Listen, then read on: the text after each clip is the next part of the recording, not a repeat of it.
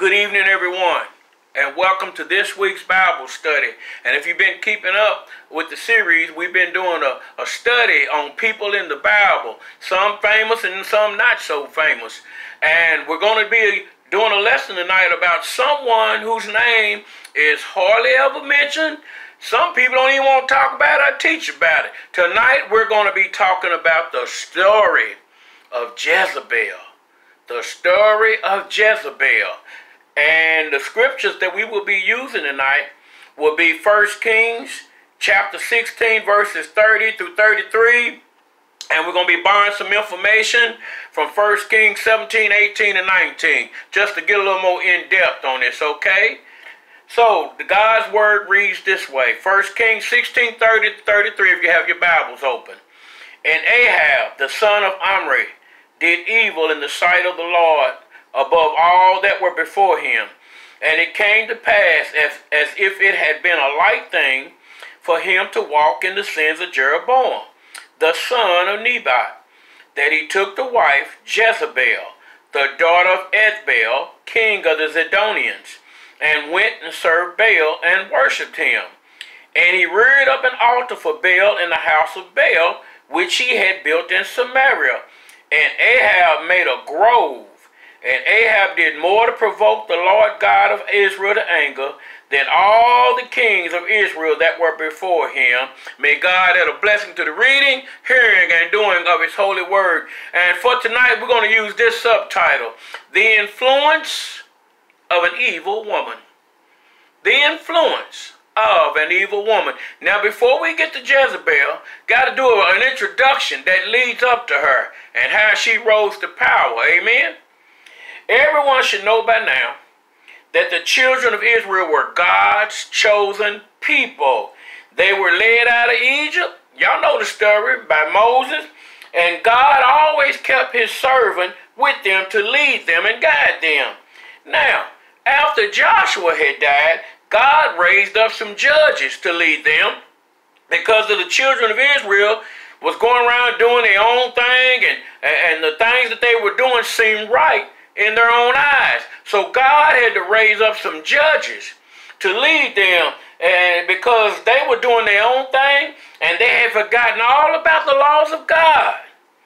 But they were also easily influenced by others, and they became very disobedient to God. And look at this, they no longer wanted God around.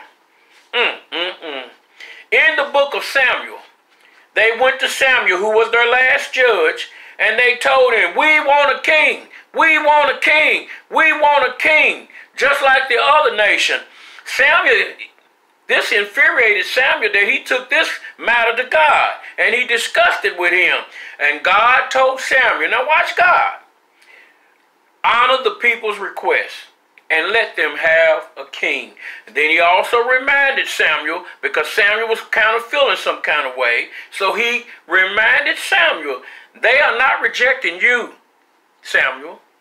They are rejecting me, the one who brought them out of Egypt.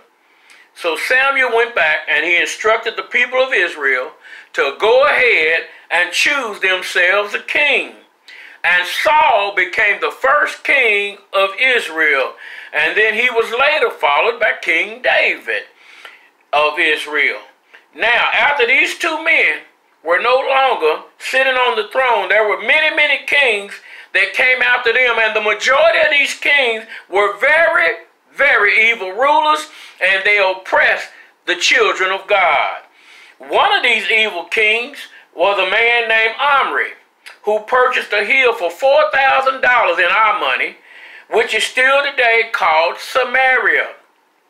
He reigned over Israel for 31 years, and he walked in the ways of his predecessor, King Jeroboam, who built many idols and convinced the children of Israel that they no longer had to go to Jerusalem to worship God, where Solomon had built God's temple. And he had the people worship idols in Dan and Samaria instead of actually worshiping God. So Omri continued this tradition, and he had the people worshiping in Samaria instead of Jerusalem. And God was very, very angry with him because Omri was misleading God's people. Now, soon after King Omri died, his son Ahab replaced him and became the new king of Israel. Now, Israel was divided into two kingdoms. Israel was the northern kingdom, and Judah was the southern kingdom.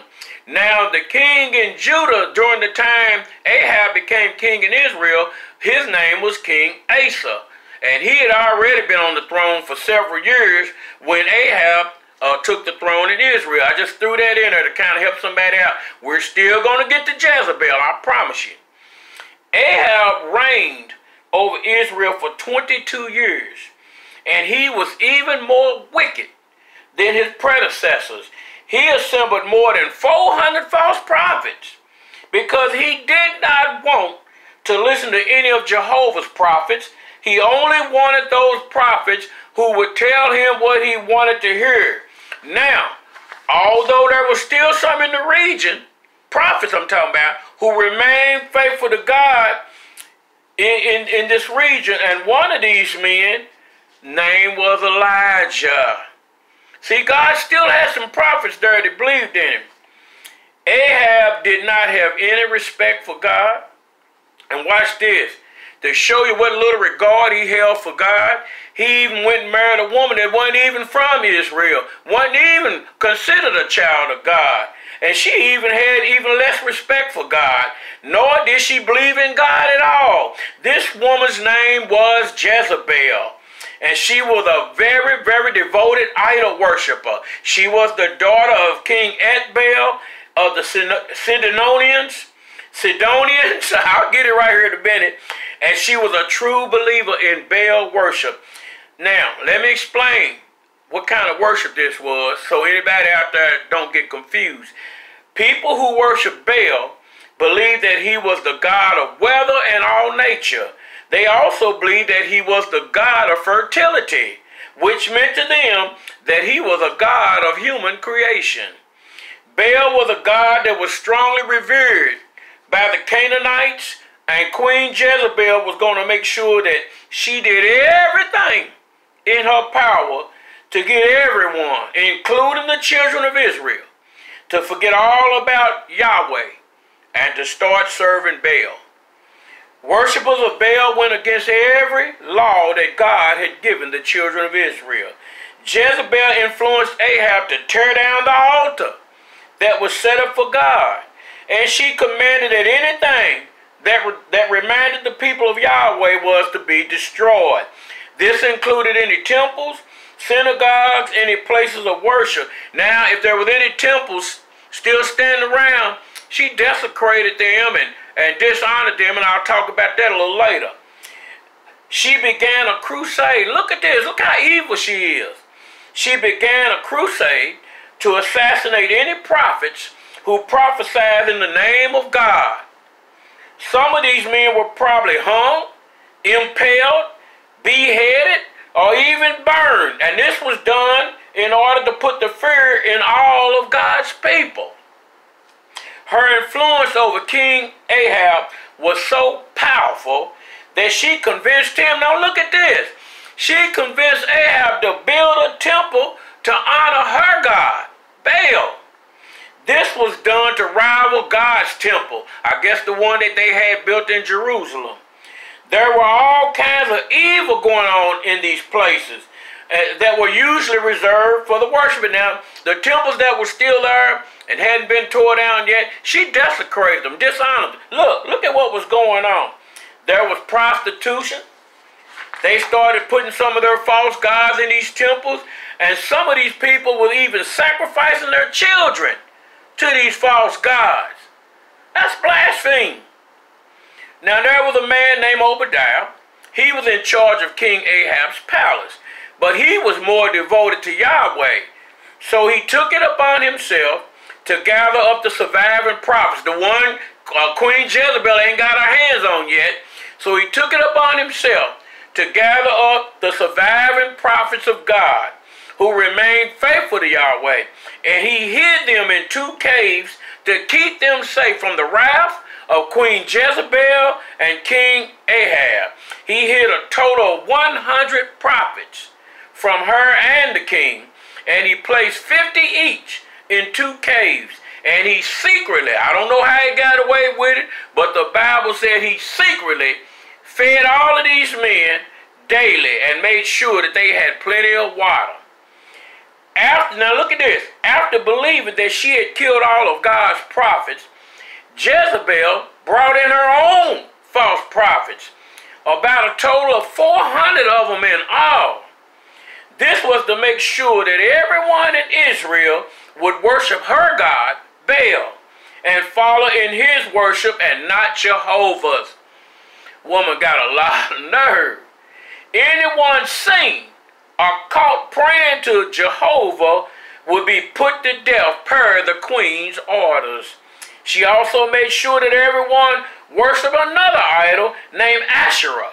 She was deemed a goddess, the mother of Baal, and the mother of, look at this, and the mother of 70 other gods, of whom Baal was the most famous. She was seen as a fertility goddess and was well respected by the Phoenicians and the Canaanites. Although Ahab was a very evil king, you could say that Queen Jezebel was more evil than him times 2. She was truly, truly a servant of Satan. She not only convinced Ahab to build a temple for her god Baal, but he also built an altar as well in his honor. Then Ahab, watch this, the man had lost his mind. Then Ahab built several more gods after that. All of this was done in Samaria. This was total disrespect for God, who had delivered the Israel children out of the evil hands of Pharaoh while they were enslaved in Egypt. And the anger of God grew for Ahab and his wife Jezebel, but it was much more against Ahab because he was the king who was misleading God's people. God then sent to Ahab his prophet Elijah, who told the king, "As surely as the God of Israel lives, the God whom I worship and serve, there won't be any dew or rain for several years until I say the word." Now truly Elijah was a man of God, because during this time it was well known that anyone referencing or even saying Yahweh would face immediate death, because Queen Jezebel saw to it that they would. And here was bold Elijah saying, "The God I serve, the God I worship," which meant to King Ahab, "I don't respect your God Baal, neither will I worship him. I don't respect your goddess Asherah, neither will I worship her." This bold statement from Elijah was assuredly going to reach the ears of Queen Jezebel. So God told Elijah to go east and hide by the Cherith Brook near the Jordan River. For 3 years in this country, there was no rain or dew, just like Elijah had prophesied.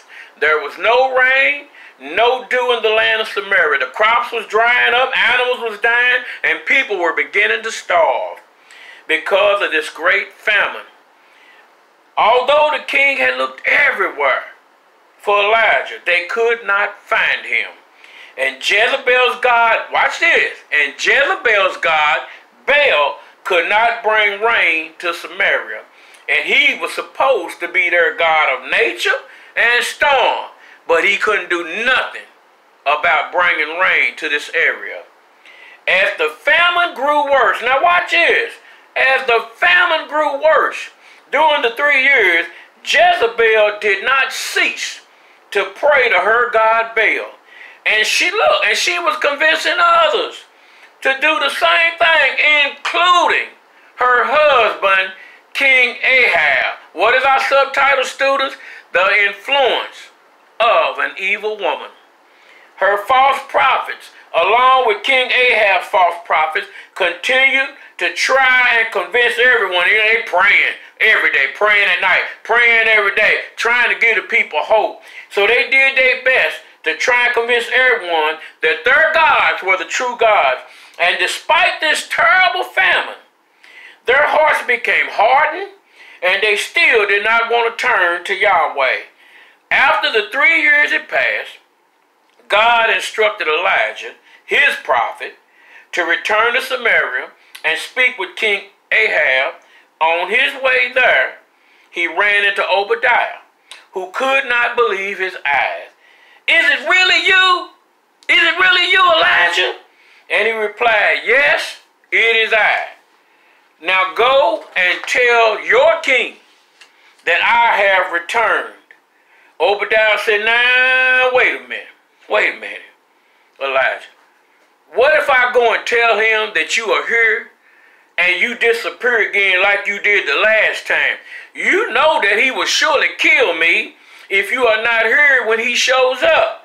And besides that, have you heard how I hid 100 of God's prophets from that evil Queen Jezebel? Man, I've already put my life on the line by doing that. And now here you are asking me to risk my life again. Are you crazy?"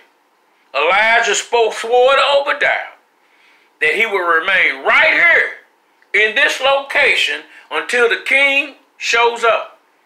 So Obadiah went and did as Elijah had said. And when the king showed up, he spoke these words to Elijah. "So it is you, is it? The man who brought this disaster upon Israel." Now watch Elijah. I told you Elijah's bold. Now watch Elijah. "You must be talking about yourself. For you and your family have refused to obey God. That evil woman that you're married to, that Queen Jezebel, has convinced you to turn your back on God because you are now worshiping Baal instead of God.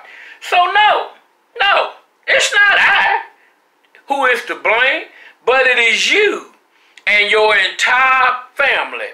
So I tell you what, O king, I tell you what.